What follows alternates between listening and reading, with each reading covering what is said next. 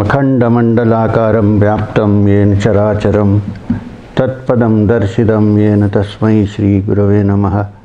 अज्ञानतिमिरान्धस्य ज्ञानाञ्जनं शलाकया चक्षुरुमिलितं येन तस्मै श्री गुरवे नमः। गुरुर्ब्रह्मा गुरुर्विष्णु गुरुर्देवो महेश्वरः गुरुर्साक्षात् परब्रह्म तस्मै श्री गुरवे नमः। So, after going down to the teacher, we go into today's subject. Shakti, the divine energy, yes. Now, since ancient times, in the country where I come from, energy or Parashakti has always been worshipped as the feminine energy. In fact, in the Dasha Mahavidyas, which talks about the 10 manifestations of Shakti or energy, the word Shakti means energy.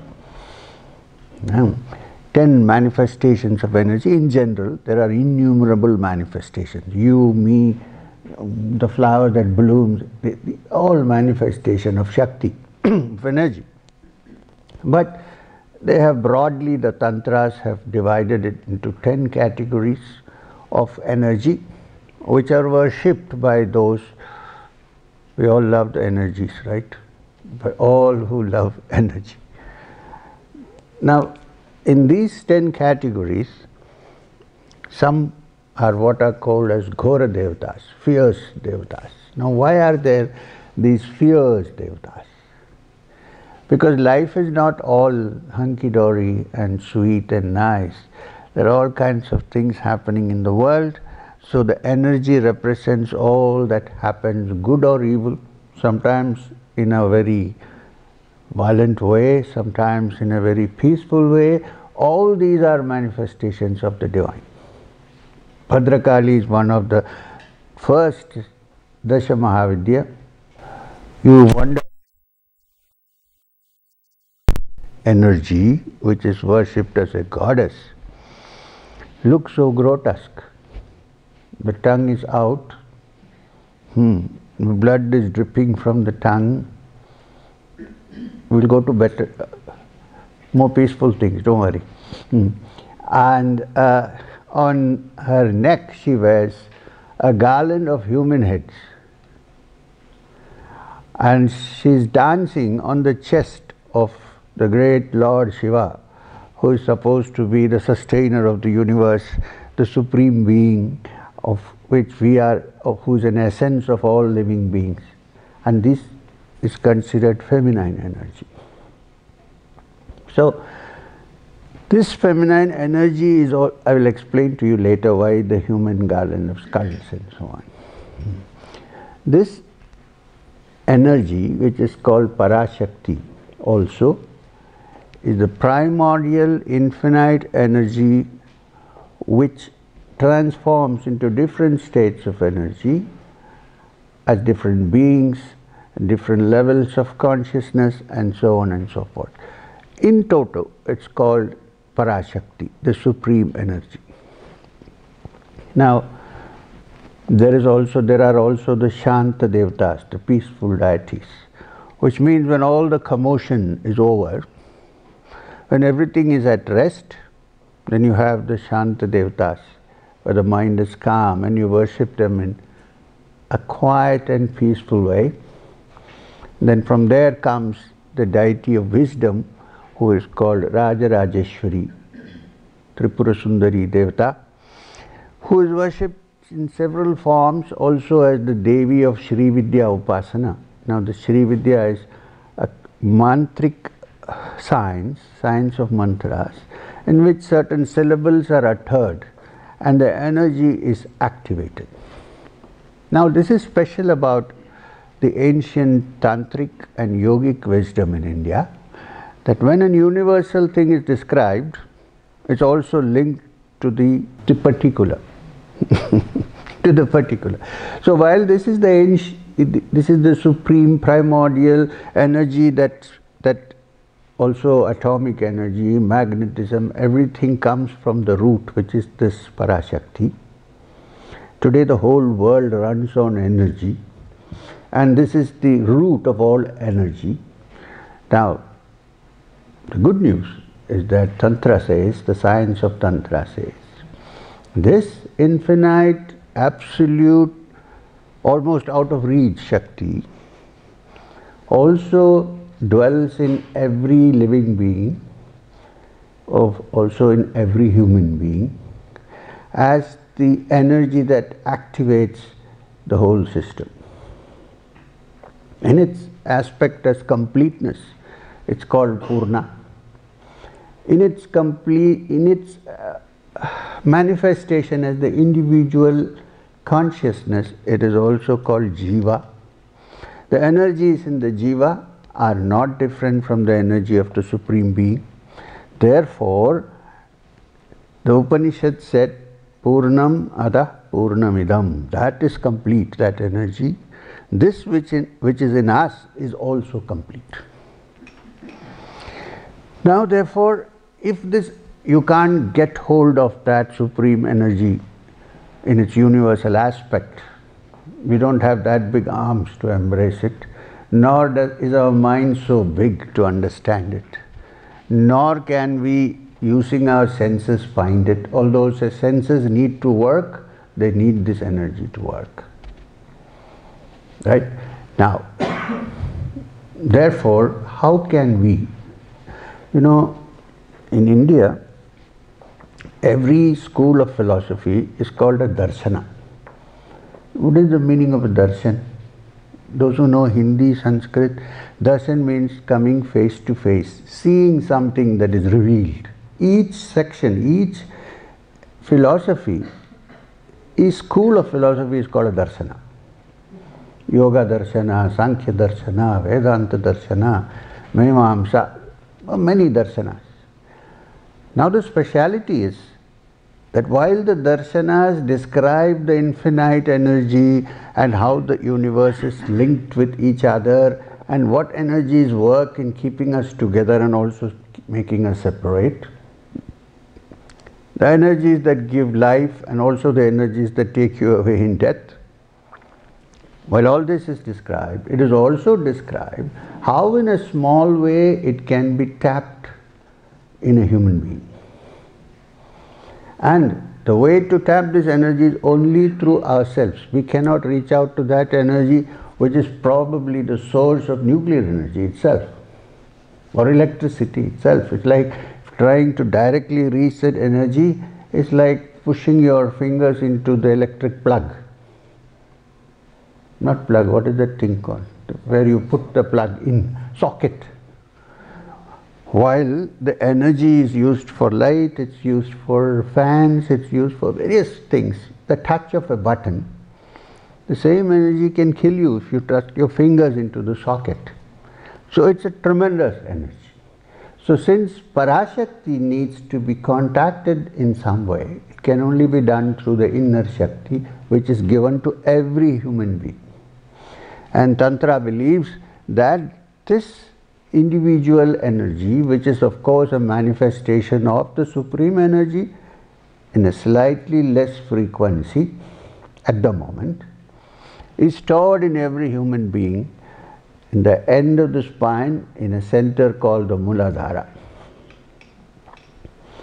Now, generally the energy is sleep. There is no other way you can contact this energy.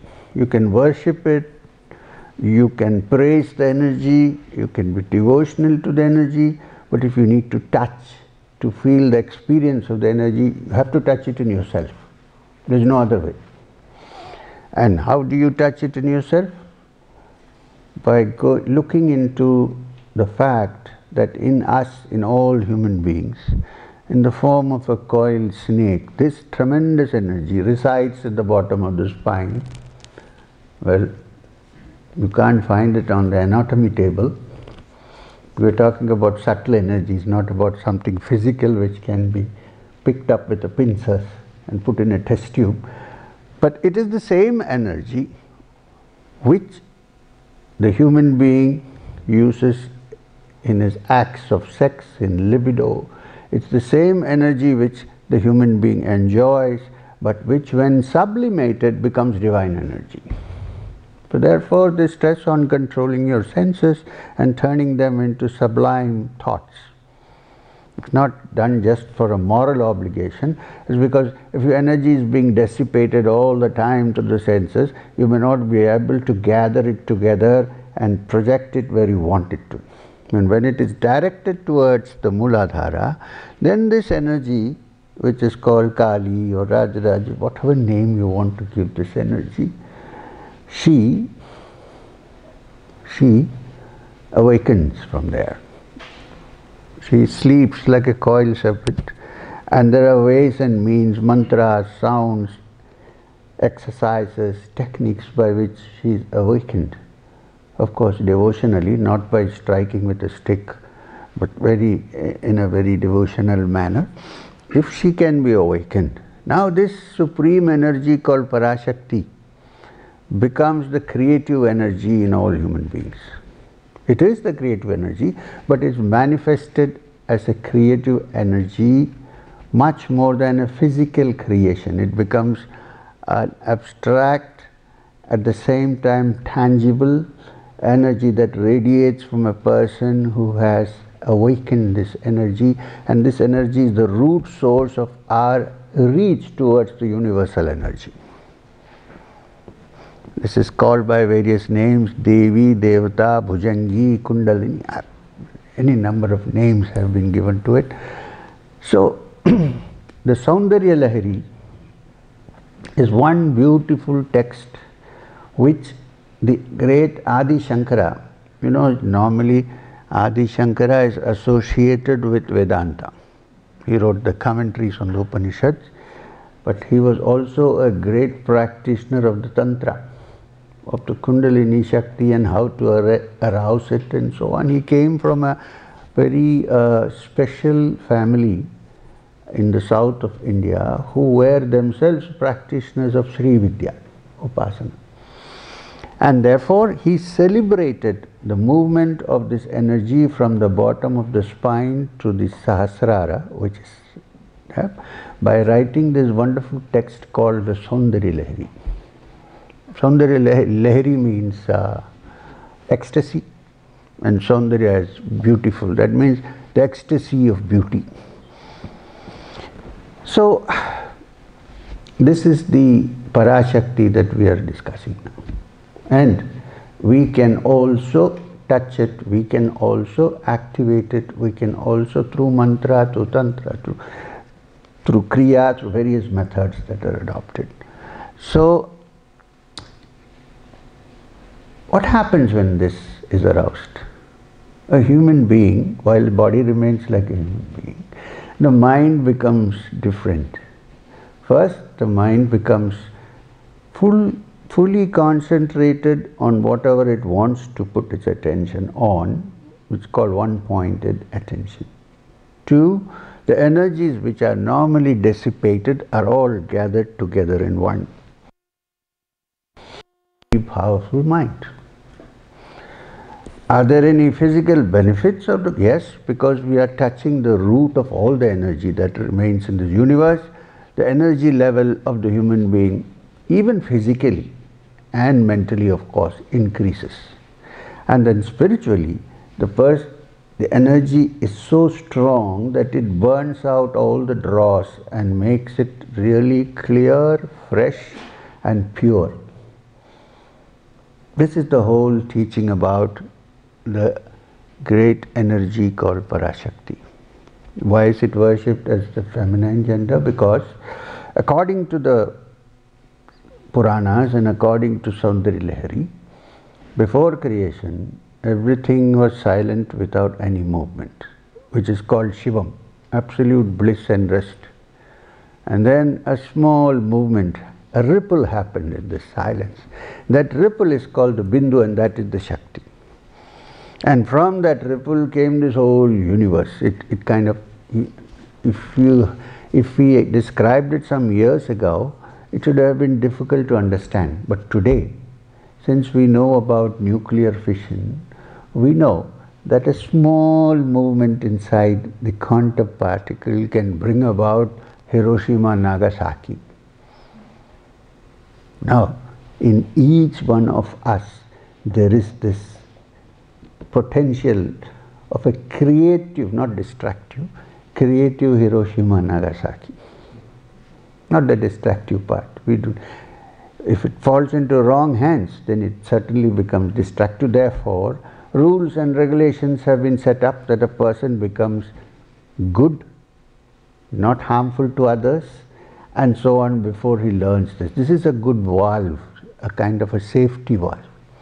Unless your mind is good enough, you will not be able to tap this energy. And if somebody says, oh, I don't believe it, I am very thankful about it. Imagine going into the wrong hands. It's like handing over a nuclear button to a chimp.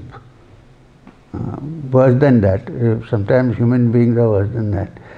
I don't know if you know this, but the difference between a chimp and a human being is that the chimp has one extra chromosome. You remove that and we have the same number of chromosomes. But it's very difficult for a monkey to decide to destroy the whole world. We can, because we have a brain to think. Now, unless this thinking brain is made more compassionate and is good for others and not only for oneself, I think no one can arouse this energy. If it has accidentally happened in some cases, it has always ended in disaster. Disaster for the person and disaster for others. So that is why it was kept so secret and it was not preached about. We have now come to a threshold where we need to move forward. No more should we be satisfied with what we call the frontal lobe evolution. We need to move forward. So I think it's about time we looked into these matters, and why would we miss this extraordinary potential which is in each one of us? Even a little bit of arousal of that energy can make you, first of all, more creative, more full of energy, stronger physically and mentally, and take you finally to the wisdom where you discover the all-pervading energy that's in this universe. So, this is why I took it out from the hidden pages and decided to open it up to everyone, knowing fully well that without good intentions nobody will anyway be able to use it. So this is the topic we were discussing. I don't want to go into the details of how many centers the energy should go through and where and so on. We discussed that in the Kriya Yoga classes. We don't need to go into it now. But I need to tell you that this energy is not anybody's monopoly. It's with everybody. If you only know the right way for arousing this energy, then you find that you, the energy in you, and that all-pervading supreme energy, from which even energies like nuclear, magnetism, electricity, gravity, everything has come about, is very much there in all of us to be tapped.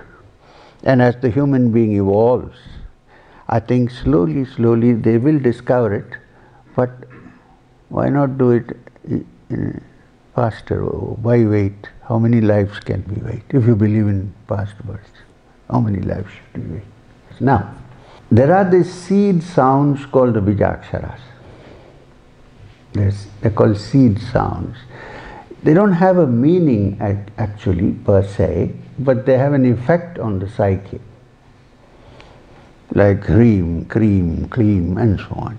These sounds, when chanted or used in a proper way, targeting the centers which are in your system, the energy manifests through these centers in different ways.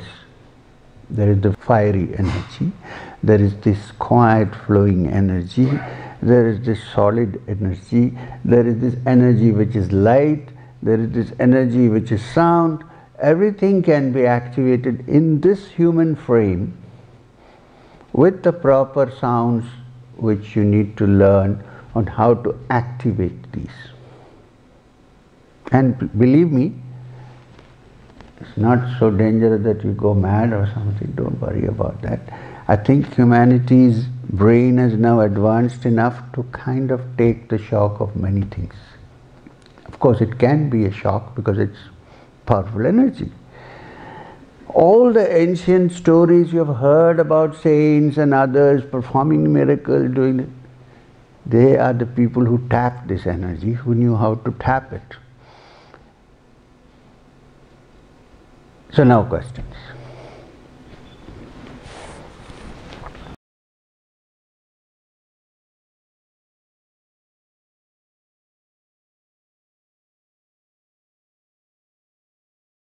Not emptiness, but let me come to this. Prakriti, the word Prakriti is used for the universe, the material of the universe. The entire material of the universe is Prakriti. So, see, this concept is very interesting. All mass, all material is only energy vibrating at a certain frequency. There is no matter, nothing which is separate from energy. Mass is also energy. Energy vibrating in the grossest frequency is called solid energy. As the vibration, as the frequency increases, it becomes subtler and subtler, but it's all energy. And this energy is always there. It cannot be subtracted. You cannot add to it. This whole energy together is called Prakriti. Right. Now, Prakriti also has a consciousness, and that consciousness which is aware of the Prakriti, and wherever Prakriti is present, the consciousness as a witness is always present. That is Purusha. It is not nothing. It's the core of one's consciousness. Well, in some schools it's called nothing because it is not a thing. It's a no thing rather. It may be called Shunya, but Shunya is not nothing. Shunya is zero. Zero is not nothing. The number of zeros you add adds value to 1. Right? So, Purusha is the conscious part of it, and Prakriti is the material frequency. And with every frequency, with every change of matter, the frequencies are changing. And there is something that operates these frequencies. This is the Purusha. The conscious operator of the energies of Prakriti is Purusha. But usually Purusha is in quietness. So it could be mistaken for nothing. But it is not nothing. It is the potential of all the energy that has become active. Let's put it this way. Energy with consciousness in its potential form is Purusha. Energy with its consciousness in kinetic form is Prakriti. This is what the Sankhya Pravajjana Sutra says, since you are referred to Sankhya. And therefore in all human beings, both are there.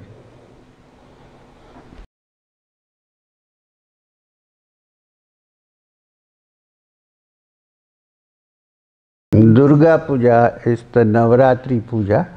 In India, also abroad nowadays, all Indians celebrate the different manifestations of the deity for 9 days, the Navaratri Puja. So, it's actually worshipping that infinite energy in the form of Durga. It's also called Mahishasuramardhini because she's supposed to be the energy that slays the evil that comes in the form of a buffalo. We won't go into the details right now because that is a complete satsang. Every Navaratri day, one satsang for one deity. So in 9 days we can finish the 9 deities. So this is not the, but you're right, Navaratri is performed for offering respect to the deity in 9 manifestations. And Durga is the deity because Durga is the symbolization of the energy in both its quiet form as well as in its violent form, because Durga holds a sword and she sits on a tiger. But Durga Puja is a wonderful thing because it places the feminine gender at a high level. Everybody worships Durga in some way. So when people say that women have always been discriminated and so on, I think that came later. I think India, in the early days, woman was worshipped as the manifestation of Shakti. What you worship, you cannot look down upon, can you? You cannot. So this is the importance of Durga Puja. More than Ganesh Puja, I think Durga Puja should be done in every place, where you sanctify the greatness of the feminine energy, Shakti.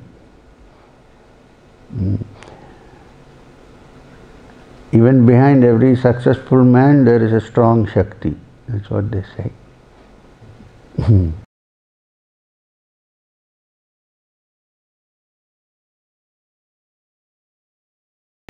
The yoginis who are worshipped are the small, tiny versions of that supreme energy brought down for human beings to understand and figure out. The earlier classification was only 10, which is the Dasha Mahavidyas. In Dasha Mahavidya also, there are Ghora devathas and there are Shantha devathas. When I say Ghora devathas, devathas which are fierce, and devathas which are soft, which are peaceful. So the yoginis are the different manifestations of Shakti in the human body and also in the universe in their different frequencies. And Shiva sitting in the middle, usually in the form of a linga, is the Purusha, surrounded by the yoginis. Yeah, but there are usages and practices by which these yoginis can be activated. But even if they are activated, the central figure is Shiva, who is in absolute silence. So you imagine this, from silence comes the movement, and when the movement is over, it's back into that silence of Shiva. For the yogis, there are nadis through which the energy moves generally. Now, to gather the energies from all the nadis and bring them to the central Shivam, and to open the Kapala, which is why yoginis have no roof, is the actual act of yogic practice. This is the yogic practice. It can be done through yogic practice, which is Yoga Tantra. It can also be done through the Shastra, through the practice of Mantra Yoga. So there are two ways of doing it.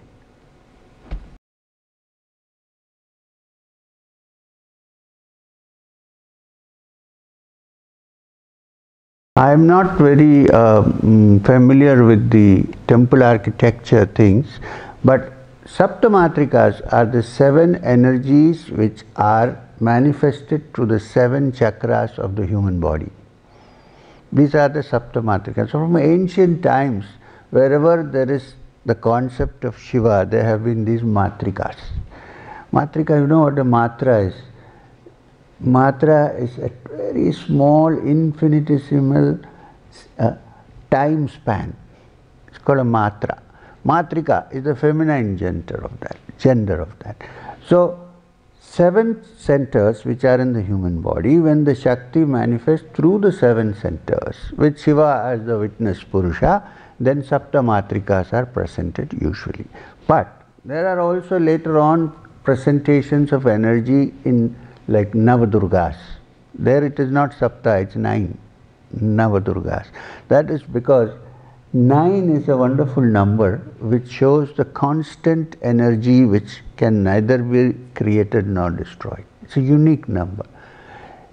You multiply 9 by any number and you add them together, only that number, 9, you will get 9. Which means ultimately the energy stays the same.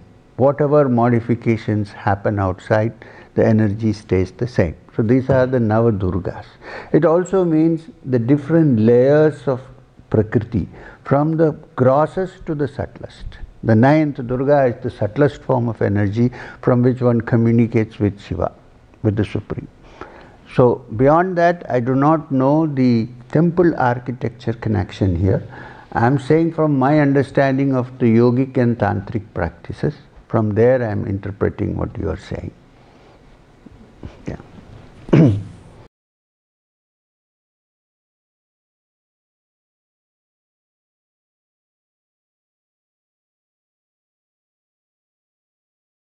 Adopt what you seems to be more intelligent and more experiential to you. Adopt only what is experiential for you. You cannot adopt what is not experiential for you.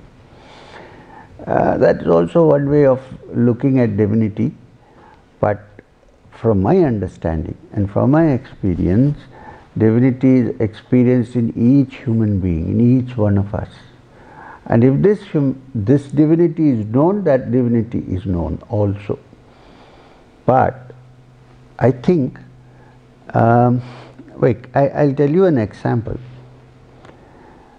Sri Ramakrishna Paramahamsa was Swami Vivekananda's guru. He was almost illiterate, could barely sign his name. He started his worship of the divine. He did not think it exists in the mind or inside. He worshipped the Divine Mother as Kali in the temple, separate, outside. But after worshipping and after wishing that he would have a vision, there, not here, the experience he got, the first vision he got, was actually that the goddess was inside him. So why I am saying this? I think if you are sincere and if you set your prejudices aside, even if you think of divinity outside and worship divinity, that divinity will reveal itself in you, inside you. The importance is the devotion and the effort you put into it. How to prove to others, because by that time it's become such a big conflict. Don't prove it. Let's do our thing. Day-to-day life say, this is my way, this is your way, thank you very much. That's the only way. There's no way you can.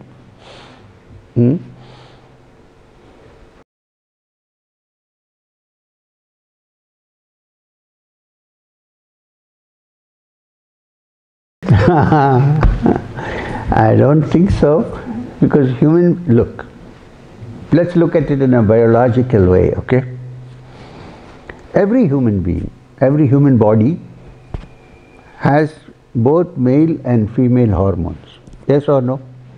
Yes. When the female hormone increases, then one is a female. When the male hormone is more, then one is a male.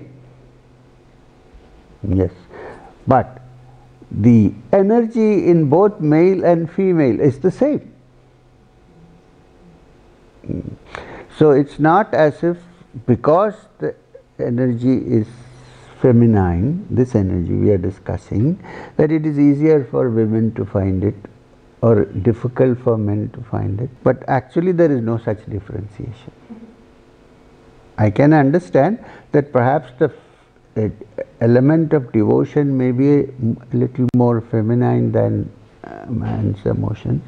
But then I think, there is a concept of Ardhanarishwara, where Shiva and Shakti are together in one being. So, when the mind, the body may remain masculine, but the mind gets the emotions of a man probably has never experienced devotion of giving birth to a child, or giving milk to a child, or holding the child in his hand and loving the child. A man perhaps hasn't had that experience. Generally it's the woman who has. So that quality of compassion and looking after has to be developed also in the masculine, in the man. Then perhaps it's easier for a man to touch that. Now woman already possesses it. So it may be in some sense what you said, but I don't believe it, because I don't agree with it, because I think both men and women have an equal Huh? Potential, more than potential. Huh? The access to the Shakti. Okay, thank you.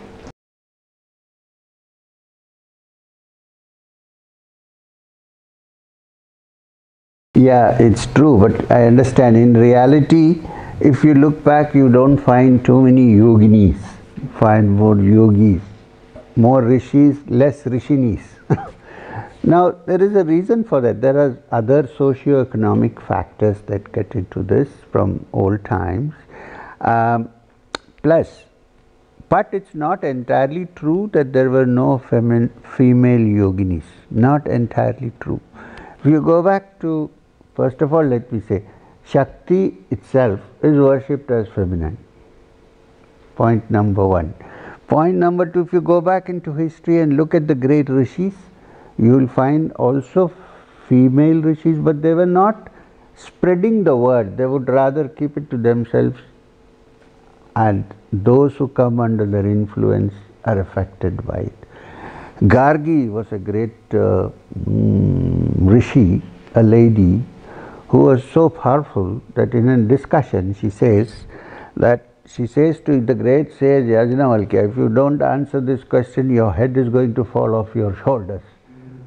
That is powerful.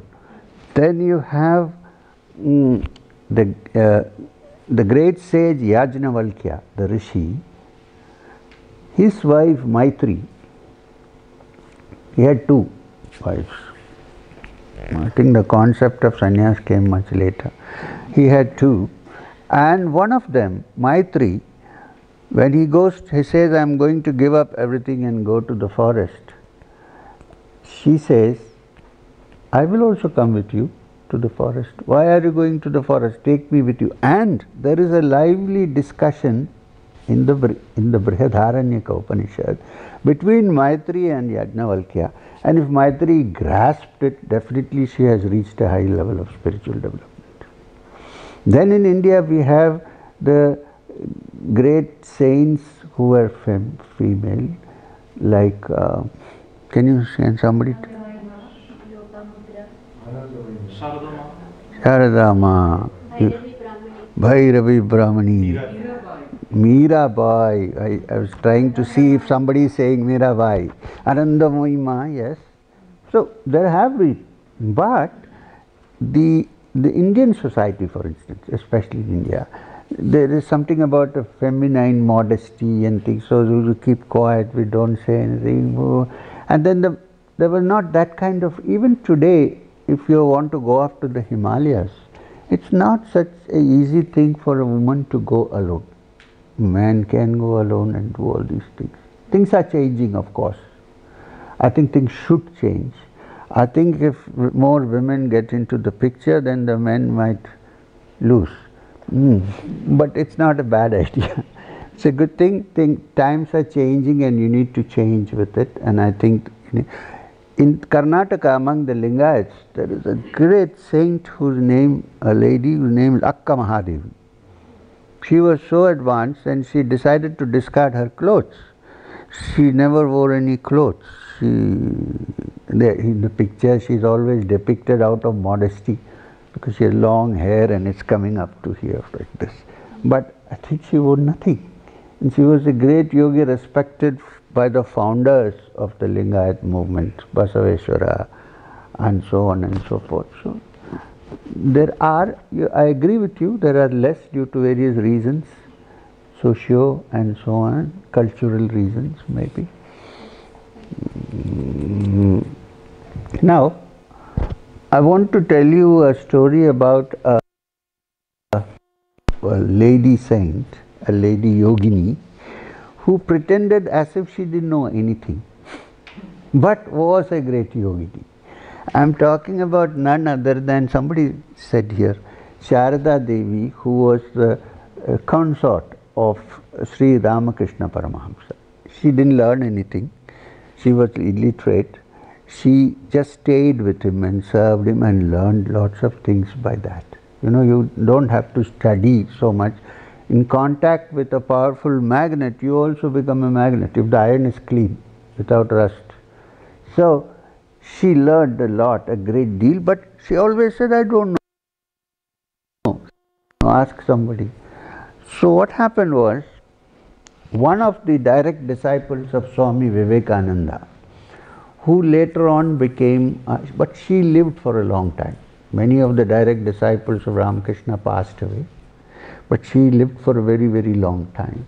So one of the direct disciples of Swami Vivekananda, whose name was Swami Virajananda, who was also once the president of the Ramakrishna mission, he suddenly found that his meditation was kind of becoming very dry. There is no feeling. It is intellectual, no feeling, no heart, only the mind. A person who has been raised to the stature of the president of the Ramakrishna mission and who is a direct disciple of Swami Vivekananda. He is the only man, only head of the Ramakrishna mission whose photograph you see has a big beard. The rest are all clean shaved. Okay. Now,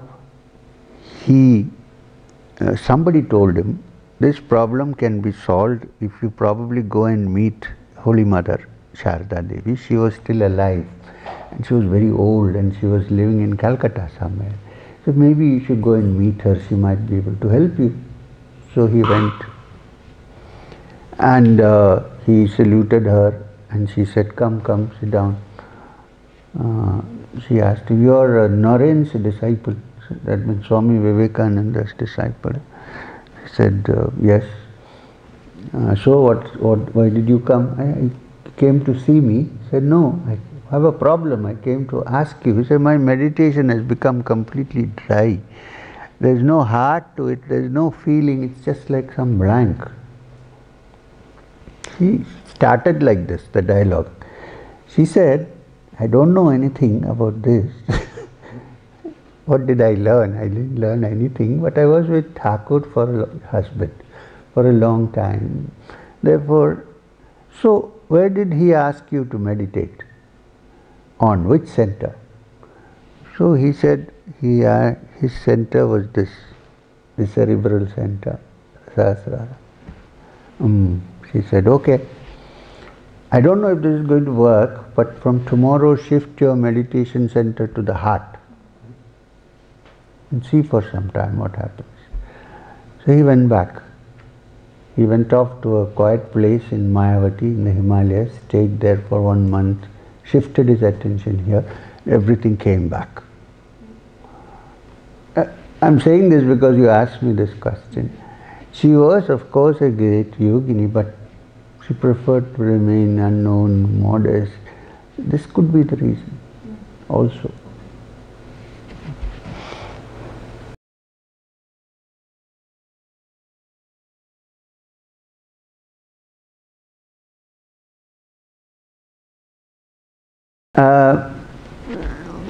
Gayatri mantra, yes, you can chant if your body is clean and you're chanting it early in the morning at Sandhya, you can chant. Beejaksharas they are powerful seed sounds which are likely to awaken energies in you, and unless you follow certain norms, you may not be able to control these energies. So it's better either follow the complete procedure, and also better to take it from somebody. Don't read in a book and start saying Hrim, Klim, Him and all that. Especially Hum, Fat and all should never be used. Take it from someone who knows you properly, to say how good and how ready you should be to take the mantra. Gayatri, yes, if you keep clean, it's been prescribed for all people who are clean physically and who try at least to keep the mind clean, to chant. So it's the Vedic Gayatri, which is Vedic Gayatri. You chant the Vedic Gayatri, right? Yeah. And so were you initiated in your childhood or somebody gave it to you later? My Guruji gave it to me. Okay. Beejakshara, be little more careful using it. It's more potent. Okay. So chant the Gayatri. been watching YouTube and chanting it randomly, but I not chanting the Gayatri randomly? No, No. I do it, but Bija mantra, because my Guruji is not here anymore. And, you need to have sometime this discussion with someone who knows and then do it. Better not chant it like that, since he's not there now. Gayatri, yes, you can chant, but Gayatri is to be chanted during the Sandhyas, which means early morning, dawn, dusk, and perhaps at midday. There is also a third Sandhya which people don't even know, I think. When the trees start to lengthen their shadows, also there is a Sandhya. Thing about this is that the best time to chant will be early in the morning. And yeah, that's about it. And oh, I forgot. Gayatri is not to be chanted loudly. Gayatri is not to be sung. Gayatri is to be chanted silently. Very important to note. Nowadays, I went once to Kutch and somebody had fitted the Gayatri in the reverse horn of his car. So whenever he reverses, Om Bhur Bhur, this is not the way to chant the Gayatri. Gayatri is very sacred. You need to chant it, not sing it. The Gayatri has a chandas. You see, each mantra in the Veda has a style. It has a certain, like Om Bhur Bhuva Shuva Tat Savitar Varesya Dhimahi Dhiyo Yo Na Prachodayat. Isn't it different from Om Bhur Bhuva? That's a bhajan. It's not the Gayatri. See, I don't think that's the right way to chant the Gayatri.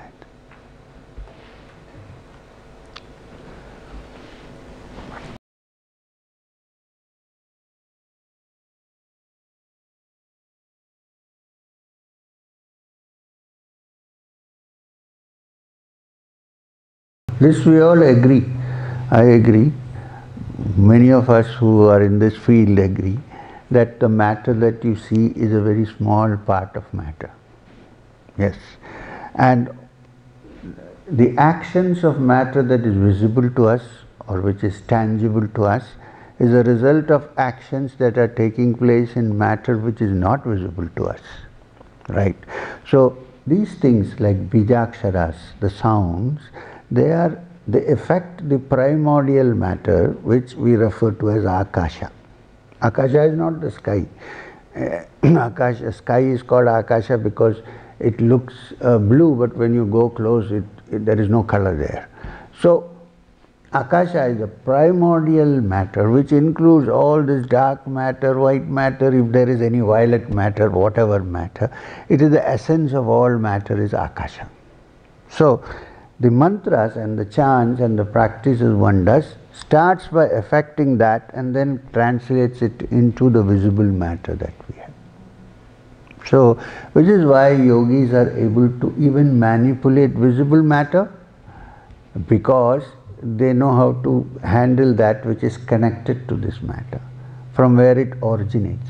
So the work is all done in the Akasha. It manifests itself in the five senses, the visible world.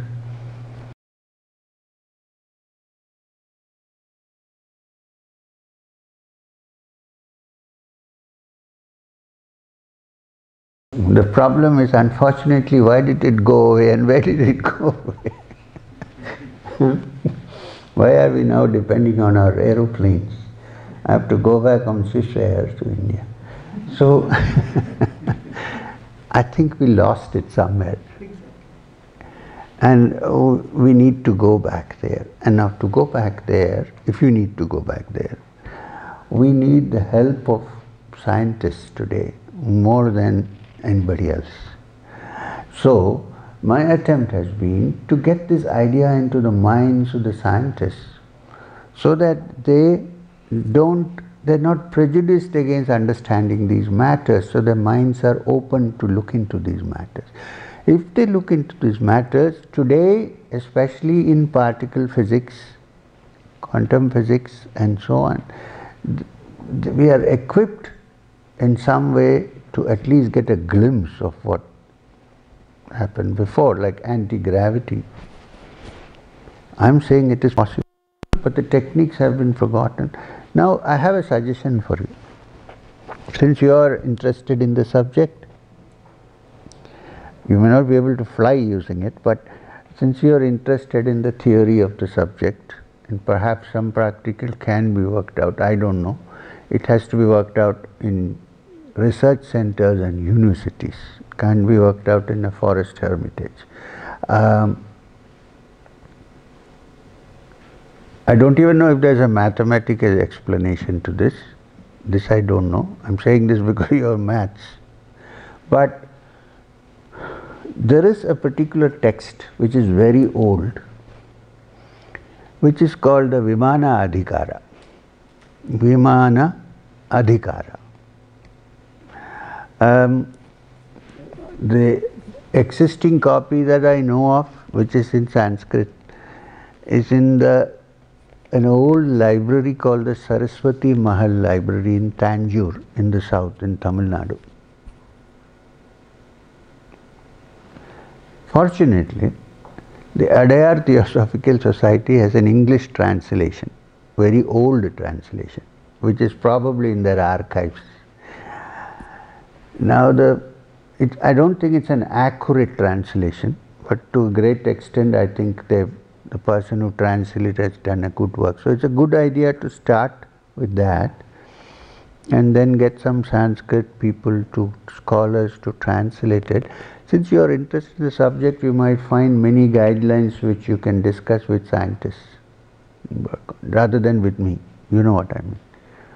I'm not that expert on Vimana Adhikara. But all this is because, you see, it's like this. What the Vimana Adhikara basically discusses is very interesting. It says we are all walking, we are sitting, we are stuck to the ground because our magnetism is opposite to the earth magnetism. We are stuck. It is if our magnetism could be made the same as earth magnetism, then it will push you off, it will repel you.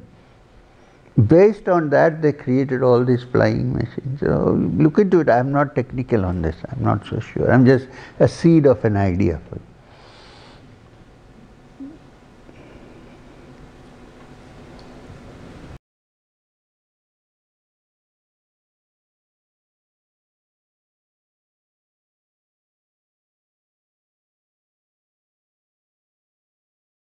Unfortunately, I don't know any shortcuts, but since Navaratri is coming and you might be doing the Durga Puja at home. Yes. So when you do the Durga Puja, invoke the Durga into your heart after doing the puja. Just say, come, invoke into your heart, and then chant this mantra, which has one Beejakshara. Which you can chant, not from the book. If I tell you, then it ceases to be from a book, right? So the Beejakshara for Durga is Dum. So keep your hand in your heart center. After you do your Durga Puja, put your hand here and chant 108 times Dum Durgaya Namah. Nothing will happen, don't worry.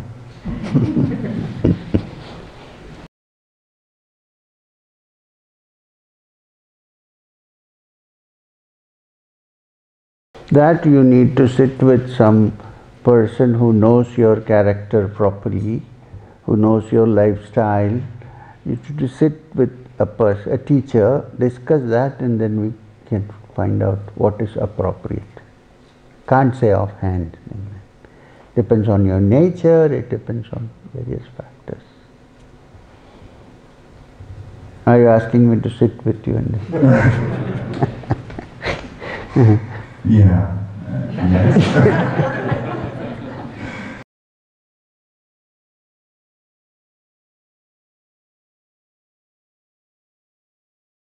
You took Kriya, right? Yeah. So you have some mantras with you. Yes. So keep chanting it.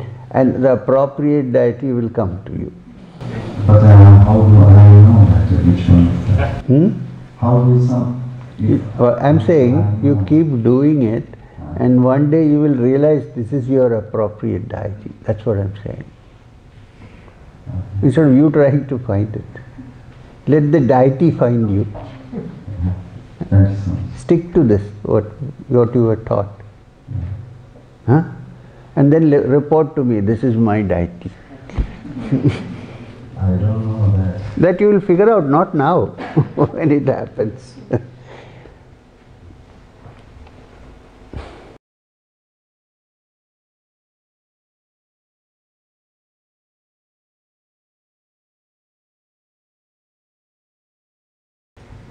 So, this is a